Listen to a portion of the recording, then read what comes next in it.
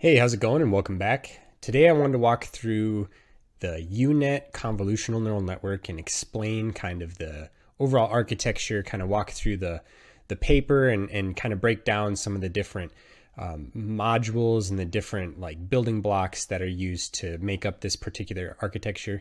The reason I'm going to be doing this is because in some of the upcoming videos, I want to dive into some semantic segmentation problems using convolutional neural networks.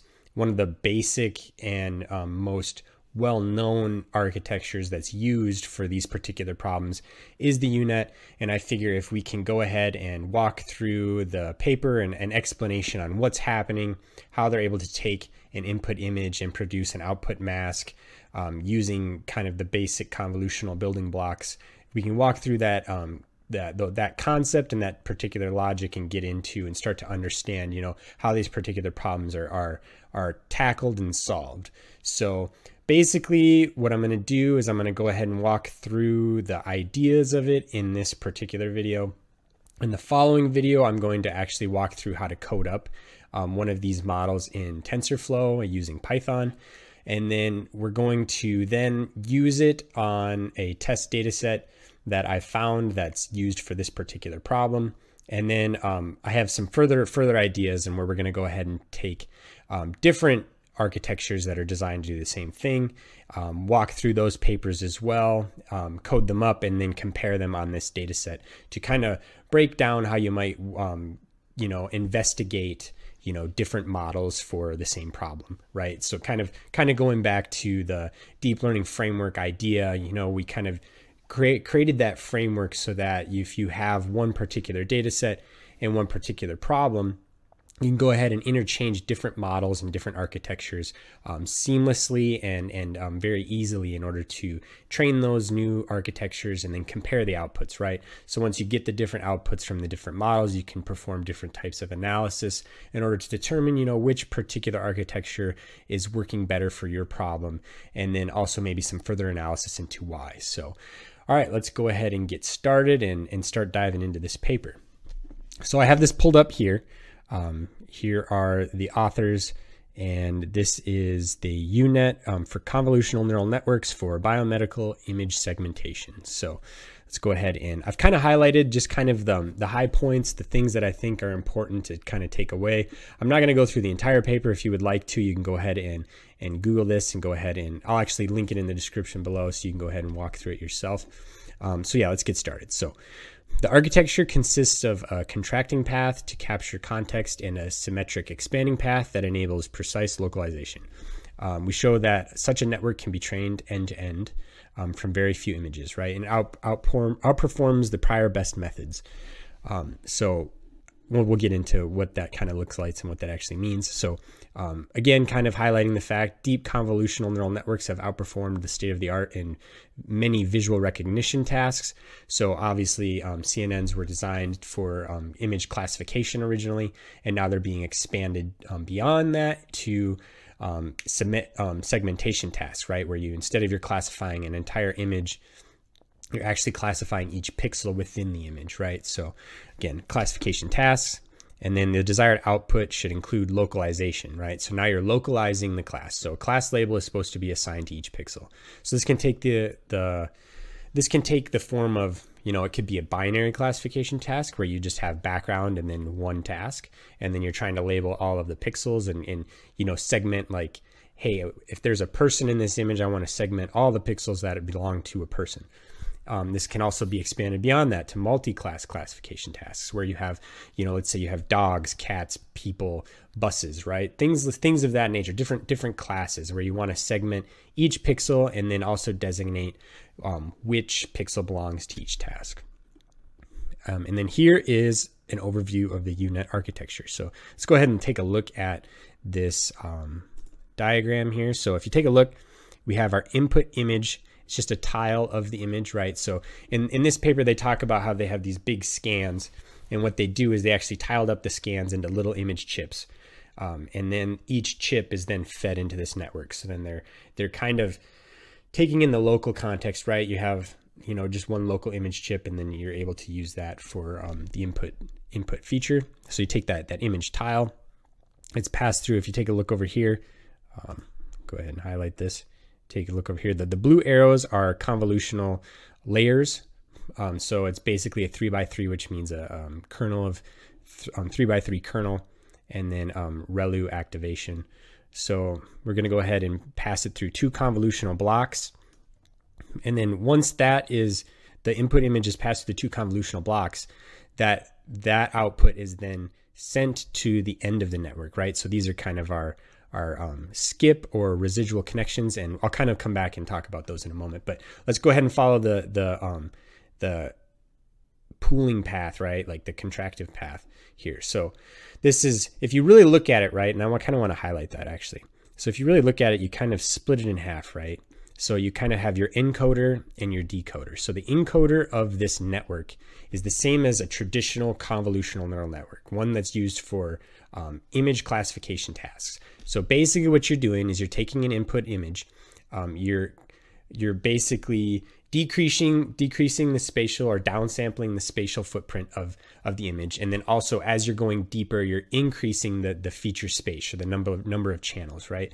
And then what it's doing is it's learning these different kernels and these different spatial features at each hierarchical level of the image, right? As it's downsampled. So as it's downsampled, it's actually taking closer and closer looks and more closer, smaller and smaller context looks at the original input image, and then also deeper feature spaces, right? So it's able to build deep hierarchical feature spaces about the image. So convolutional neural networks are really, really good at that. The only problem is there's no local understanding, right? There's no spatial understanding to those features. So you go through the 2 convolutional blocks, you go through a max pooling, you go through 2 more convolutional blocks, you go through another max pooling. And as you're going down, the features are increasing by 2, right? So at the beginning, I think it starts with 64 input features. And then you want 64 kernels, and then you go ahead and then you multiply that by 2 to 128. And then go down again, so another max pooling operation. Then you go multiply it by 2, so now you have 256 features. And then you go ahead and max pool again, and you get to the 512, and then you do a final max pooling and you get to 1024 channels. So I think at the end you end up having 32 by 32 size chip, right? Or let's say, for example, you start with a 256 by 256 image chip. It'll downsample. After the max pooling, it'll go to a 128 by 128. And then you do another max pooling, it'll go to 64 by 64, another max pooling, you go to 32 by 32, and then the final max pooling. So your final feature space at the bottom of your encoder is going to be a 16 by 16 by 1000. So 16 by 16 spatial block, and then you're going to have 1024 channels to that block, right? So that's kind of the end global feature space of the input image. So that's what we kind of call the bridge, right? So then the bridge is then passed to the decoder. So you kind of have down here, you end up getting your global features. And then at each level, so over here, you kind of have, this is your local features for this particular spatial size. These are kind of your local features for this size, your local features and your local features, right? So then what you do, in order to help the decoder make sense, local sense of the information, right, that's coming from the deep global feature space, what it does is it then just concatenates it or adds it in, right? So go ahead and kind of erase some of this stuff. So basically all it does is you can see here, it adds it in. So you add these local features in with kind of these global features. You pass them through another convolutional block, another 2 more convolutional blocks, and then you do an upsample, right?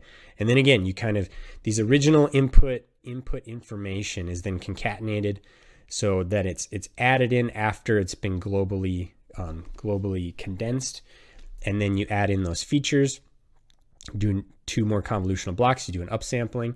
And then again, at each level of the UNet, as you're going back up the decoder, you're constantly adding in this feature space with the features that are derived from coming through, right? So these features are then added with features that were generated by going all the way through this part of the network. And then these features are added together with features that went all the way through the network, right?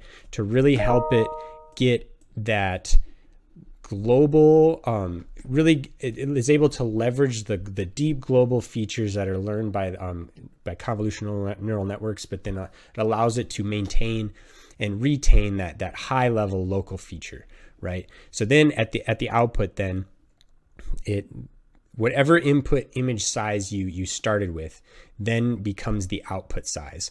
So then you're passed through 2 more convolutional layers, and then it's passed through a 1-by-1 convolutional operation. And what that does is it then creates a mask, right? So let's say I have a binary classification problem. It'll create let's say I had an input of 256 by 256, and let's say I had an RGB, so it's by 3 channels. This output, if it's a binary classification problem, would then be a 256 by 256 by 1.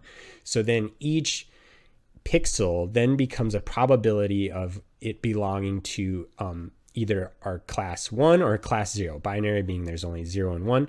And then you would then pass that through what's called the sigmoid activation function, which would then the outputs would then come into the mask, and then you would pass it through the sigmoid activation function to generate the probability of it belonging to one or the other class, right? Let's say it's a multi-class classification problem. Well, then it's going to be, let's say I have 10 classes. Then the output's going to be a 256 by 256 by 10 channel deep, right? Mask. And then what's going to happen is there's going to be values in all of those, in that entire array. And then you're going to pass a softmax function across each pixel. And what the softmax function does is it then determines which one of those, it then creates basically probabilities across the classes, and then whichever one has the highest probability will then be the class that's that it's most likely to belong to, right? So let's say index 3 of that pixel is the highest probability. Let's say it's at like 0.8%, and that's the highest one. Then says that for that class, for that pixel, it's predicting that it belongs to class 3. So that's kind of the basics of it. It's basically just a normal convolutional neural network that is then as the encoder, which is then attached to a symmetric decoder, right? So it's kind of the same, whatever types of operations are happening on the encoder, the exact opposite. So the exact symmetric operations are happening during the decoder. And then these residual connections of the higher level spatial information are then added into the decoder to help it understand globally and spatially what's going on, and it helps it determine the per pixel classification of the input image. So go ahead and move on. So yeah, so another modification of their architecture is the upsampling part. They also have a large number of feature channels, which allows the network to propagate context information to higher resolution layers, right? So kind of what we were talking about. So as a consequence, the expansive path is more or less symmetric to the contracting path and yields a U-shaped architecture. The network does not have any fully connected layers and only uses the valid part of the convolution, right? So it's only using convolutional layers. There's no densely connected layers or anything of that nature. Another challenge, use the weighted loss, right? Okay, so here's kind of another kind of a highlight, something to kind of keep in consideration is separation of touching objects of the same class. So they propose the use of a weighted loss where separating the background labels between touching cells attains a large weight in the loss function, right? So kind of, again, helping it, since it's kind of a convolutional operation, right? And also when we get to talking about the metrics that are used for these, you use what's called like IOU based metrics, things like that, and based loss functions, and kind of the nature of those things, right? If you look at the simple Jacquard loss or simple IOU loss, if you've ever had to like vacuum seal something, this is how I like to envision it. If you've ever had to vacuum seal something, whenever you're like sucking the air out of the vacuum seal compartment, as the plastic kind of starts to like form and mold around the object on the inside, that's kind of the nature of those losses and kind of how they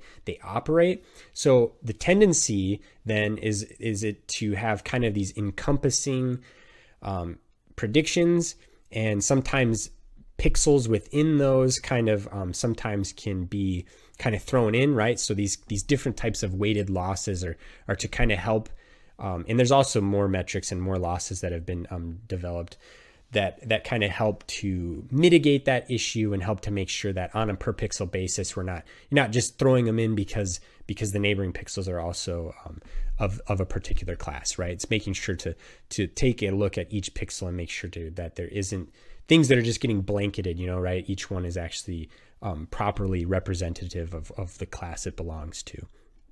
So, yeah, right. So here again, just kind of talking about it, it follows the typical architecture of a convolutional neural network using rectified linear unit activation, right? ReLU or any types of its variants. And then in this particular original paper, they use a 2x2 max pooling operation for downsampling with a stride of 2, right? So once we get into coding ours, I'm going to talk about how there's different techniques for downsampling beyond just max pooling, right? There's average pooling, and then there's also what's called kind of like a strided pooling, where you're, instead of using a max pooling layer, you're using just a normal convolutional layer, and you're adding different strides to it, right? Increasing the stride length of it in order to do and also not using same padding, but using what's called valid padding in order to basically do the same type of pooling operation, but it doesn't necessarily gloss over different features, right? So sometimes it's actually more useful to do some sort of strided pooling when you're doing some kind of encoder decoder, like semantic segmentation type operation, right? So and I think that's kind of it, right? So, and then also kind of another highlight. So just a little bit in this paper, they talked about how they're using a data set that's pretty small.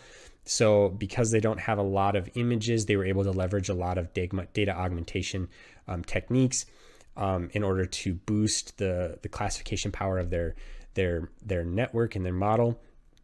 I will say, just to highlight on this, there's a lot of image or data augmentation techniques used for traditional image classification that aren't necessarily valid when it comes to semantic segmentation, because you have that spatial you need to have that spatial awareness, right? So some of them aren't as useful and can't be used interchangeably, but maybe we'll get into that kind of later in a different example. And then here I just kind of wanted to highlight, right, kind of a couple of the different image, outside of just straight image classification, kind of the different image techniques, right, that are being used. So you kind of have the object detection, which is, you have people and you want to draw bounding boxes around different objects within an image. And then what we're talking about with the UNet is what's called semantic segmentation, right? So these people all belong to the people class, and then everything in the background belongs to the non-people class. So this is kind of a binary classification problem. So the gist of it is all of them are segmented as one. And then when you get to something a little bit more complex called instance segmentation, which is not done using a UNet, you want to segment each instance of the class, right? So it's almost a combination of object detection and semantic segmentation all in one, right? Where you want to, these are all people and they all belong to the people class, but they're segmented as their own object and their own instance. So just to kind of highlight the little difference between the two things, right? And then, so here, kind of just to take a look at another basic, basically similar to the UNet, right? This is the basic idea behind semantic segmentation networks. You take your input image, you convolve things down, and then you encode them, and then you decode them, right, to this segmentation output. So this is kind of what that would look like. Here, this is a little different than instance segmentation, though, because you might be kind of wondering, that looks like instance segmentation. Well, this isn't, because these are all different classes. Before, if you look at instance segmentation, they're all the same class, but then they're segmented as different instances of that class. Here, this is a multi-class semantic segmentation problem where you have multiple classes. So you have, it looks like maybe roads, sidewalk, cars, trees, sky. So it looks similar, but this is still a semantic segmentation problem. It's just a multi-class version of it. And then here, kind of just again to kind of visualize what I was talking about, you take that input image, you pass it through the UNet, and then you get this output array. So here's your per pixel values, and then it's the number of channels is the number of classes you have. So if this would be technically like a 3-class multi-class problem here. So you would take this pixel, you would pass it through the softmax function, and then these would then turn into values between 0 and 1, and then the one with the maximum value would be the one that's most likely to belong to your target class, right? And then you would do that for each pixel stack. So this could be up to however many classes you have. So they say it's like 10, right? It'd be each pixel stack is then passed through that softmax activation. So yeah, here just give you kind of an idea of a couple of the general known architectures used for object detection. You have the DETR. I think that was designed and built by Facebook. You have RetinaNet. So these ones are used specifically for object detection, where you're drawing that bounding box around the objects in the image. Instant segmentation architectures. You have the mask RCNN, and then you have PanNet. And then I did have a slide in here too, but you also then you have for semantic segmentation, you have, you know, like UNet plus different variants of that, right? You also have what's called VIT, which is a visual transformer, right? I think it was also designed by Facebook, I believe, but they use transformer architectures for image classification, which is the VIT, but that can also be adapted for this particular task, which is semantic segmentation and things of that nature. So that's kind of the gist, kind of the rundown, a little bit of a backfill on what this architecture is used for and the types of problems that I'm kind of going to want to dive into coming up. In the next video, I'm going to go through how to actually code this UNet architecture up using TensorFlow. It's actually a lot more straightforward and easy than you might think. What's really nice about these architectures is, you know, they're kind of built on little blocks, right? You know, convolutional blocks that are then built onto, you know, the encoder block, and then they kind of all fit together in these little blocks, and they're relatively easy to get going. So I hope you enjoyed. I hope you got something meaningful out of it, and I'll see you next time.